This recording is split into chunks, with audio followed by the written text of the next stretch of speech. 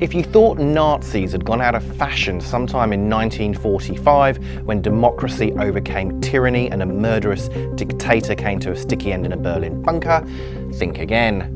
Nazis have now been seen wandering around the Victorian countryside, burning crosses and chanting racist slogans.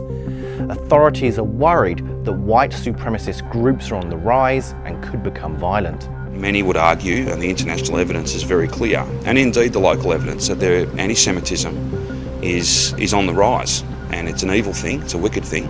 Locals in the Grampians region of Western Victoria stumbled across around 40 people from a far-right group holidaying close to the tourist hotspot of Hall's Gap. The group was, of course, all white and of course all male. There was no room for women in this Third Reich hike. The gang happily told residents they were neo-Nazis and admirers of the Ku Klux Klan, the notoriously racist, murderous US hate group. Images of the men standing next to a burning cross was a clear reference to the KKK. They talked of white revolution and chanted Heil Hitler, revolting people who lived and worked nearby. The group then took to social media to brag about how, despite the fact police were called, they were allowed to continue with their camping trip. While the mob didn't break any laws, some civil rights campaigners have said it's a small step from chanting racist tropes to committing violent acts.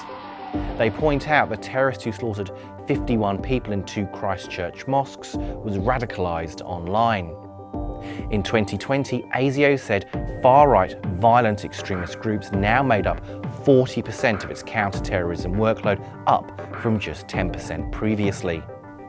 An extreme right-wing attack was now plausible, the security agency said. The number of terrorism leads we're investigating right now has doubled since this time last year. Small cells meet regularly, salute Nazi flags, inspect weapons, train in combat and share their hateful ideology. There are fears the insecurity caused by the pandemic and the growth in conspiracy theories has helped the groups extend their appeal.